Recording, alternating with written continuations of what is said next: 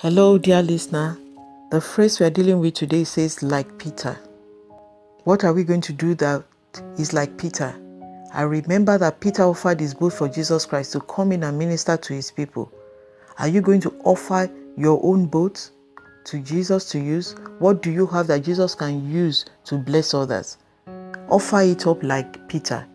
Peter was ready to learn. He was willing to know more and more.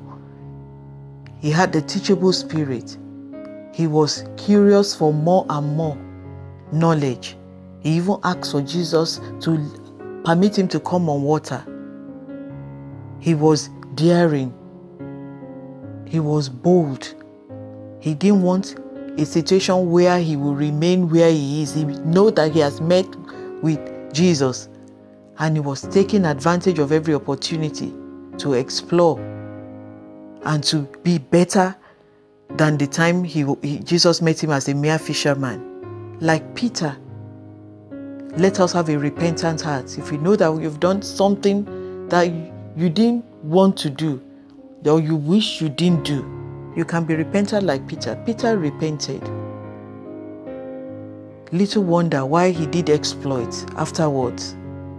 Apostle Peter, he raised Tabitha when Tabitha passed away, because he just didn't let his time with Jesus go down the drain. You have Jesus in your life. What are you doing about it? Make the most of it. Be a blessing. Peter was a blessing.